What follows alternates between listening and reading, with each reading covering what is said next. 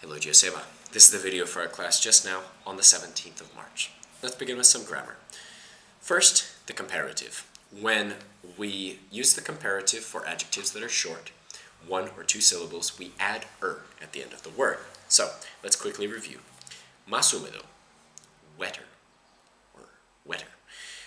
Más seco, drier, drier. Más frío, colder. Más caliente, hotter. Más lento, slower.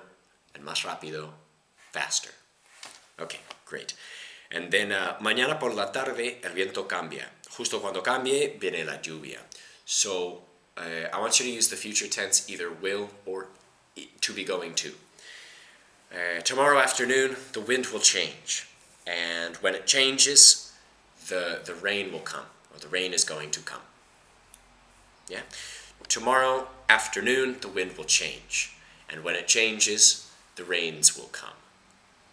Okay. Si no hay confianza, hay condena. If you don't have trust, you're doomed. If you don't have trust, you're doomed. Then, aquí en País Vasco, si alguien dice que lo va a hacer, lo cumple. Or something like that. Si alguien dice algo, lo cumple.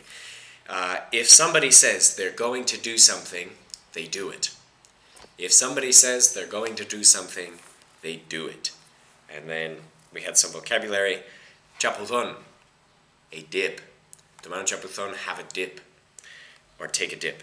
Then we had humildad, humility, humility, honestidad, honesty, honesty, and humor, humor.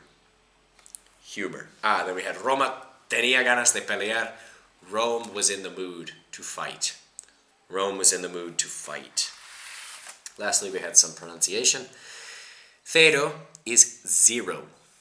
Zero.